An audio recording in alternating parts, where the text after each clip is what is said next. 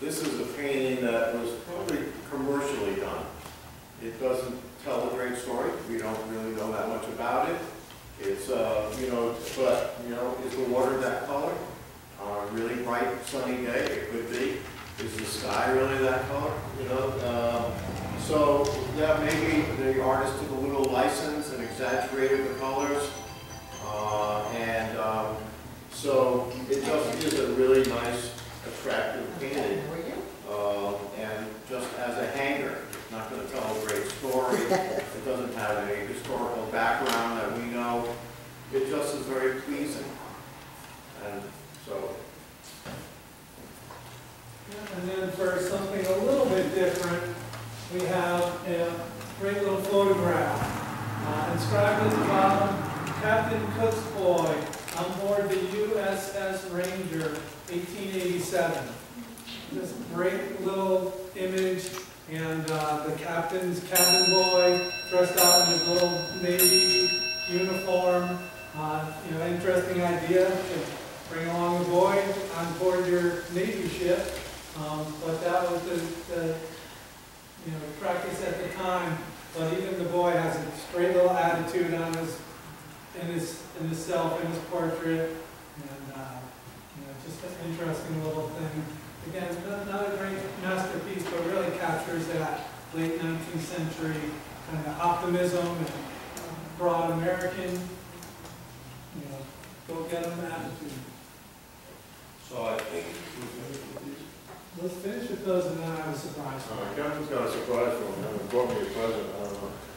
I don't know. So these are done by a guy named Frank Adams of Martha's Vineyard. And Frank Adams was a vacuum repair person on Martha's Vineyard. And one day he decided he needed a weather vane for his garage. So he made himself one and put it up, and then neighbor came and said, hey, I like that, can you make me one? And before you know it, he had a little business going, and he wasn't fixing vacuums anymore. And so this is what happens when you actually keep one inside and you put one outside. So that one is literally going through a lot of storms, a lot of northeasters on Martha's Vineyard, like they have been this week. And here's one that Frank Adams made and probably was never outside. They're very collectible. People love them, and they're wood hull and they're tin sails, and that is one that is pretty much untouched as he made it, probably in the 20s, 30s, and 40s. And yeah, that one went through a lot of storms. And now I want to see. One of my surprises, I have no idea what this is about. Well, as you know, all our talks are impromptu and spur of the moment, so I thought I'd keep Arthur on his toes. Two of our visitors brought a ship painting for us to look at and kind of analyze and see what it is. And this is a little bit of how do you know it's old? What is it? Where does it come from? And we've gone over a few of these things on our forums, which you can see some of our forums from on YouTube. We have some of our forums from the past. And the first one I think we ever did was how do you know it's old? And so this is a really nice little ship painting, very crisply painted, has the waves, the American flag. One thing I'd like to say about the American flags. So typically in ship portraits, the flag is flying proudly behind the ship, showing its broad stripes. But that's actually a fallacy, because the ship cannot sail faster than the wind. So it's all going in the same direction. And if you look at the ship at Brig Exact in the upper right corner, you got it right. The flag is going with the ship, because it's being pushed by the wind, although he got on board later and added it with the flags flying behind the ship. So a little artistic license. Yeah, you know, it looks better that way. It gives you that sense of motion, sense of speed, and maybe there's a certain way you can turn your ship to get it. Anyway, so one thing that we like to do when we start to analyze a piece, we look at the back. So, Arthur, what do you see? It's a wood panel. It's freshly painted. It has a scribe mark. Let's see a signature.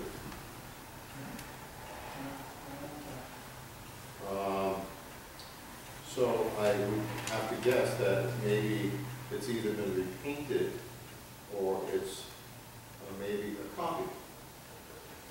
And so one of the things that I did when I first saw it, I got a head start. So I grabbed my loupe, and it's a very, very, very helpful tool for paintings, furniture, all sorts of glass, brass. You can see a lot of details. Just a little bit of magnification can tell a whole big story. So when you look at the front of the painting now, under the loupe, you look at how the paint was applied to the panel. And panel, so you're painting on panel, you're painting on canvas. Even panel will have a little bit of shrinkage and contraction, shrinkage and expansion over time. And that'll give you a fine network of craquelure through the surface of the paint. And Arthur probably doesn't even need the loupe. Yeah, there's no craquelure. There's no craquelure. There's no shrinkage. There's no shrinkage. And I think I'm getting Kevin's point, because we bought a fake a couple of years ago. And we thought it was good, and I admit it was a fake and we were fooled. But that's why we do a lot of research and we make sure that we have things checked out if we have even the slightest question. And it turned out that it was not right. And I think this might be by the same hand. Well, I wasn't going there, and I wasn't necessarily... He's really setting me up.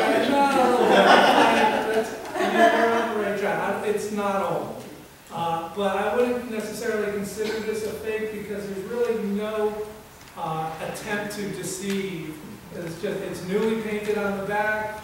There's no signature saying it was made by a famous artist. There's no added craquelure to the front. So it's a reproduction.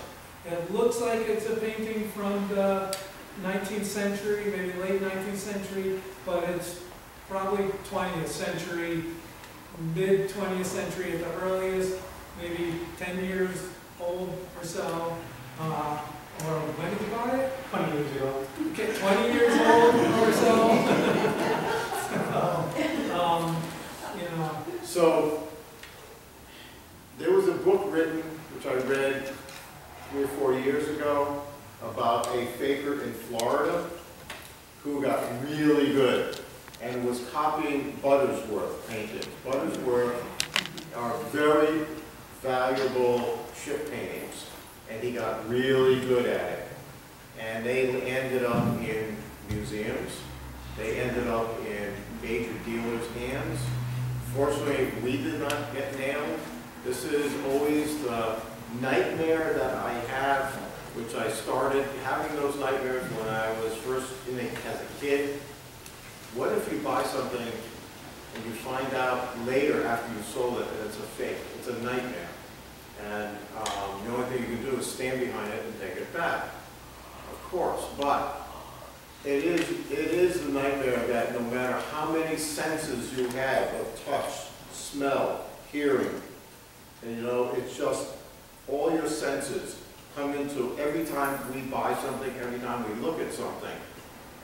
But if there are people out there who are trying to perfect the art of fakery, it's pretty hard. Let's see, what did they do? Oh, they just discovered that the Dead Sea Scrolls are not real. I mean, yes. I mean, some of them. Yeah, I mean, just think about that. I mean, that shatters so much of, biblical history, of everything.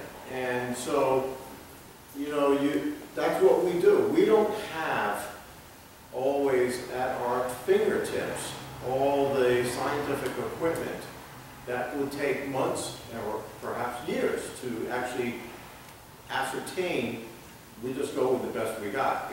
But that one, I thought when Kevin told me it was a surprise, I thought, I don't know, because this stake that we found recently, and you know, it's a lesson. Every time you do, you learn. It's you know, we all make mistakes. Nobody's perfect, but you know, you try to do your best. And I thought that's what maybe I was done by the same hand, but Nah, it wasn't as good. It wasn't as good.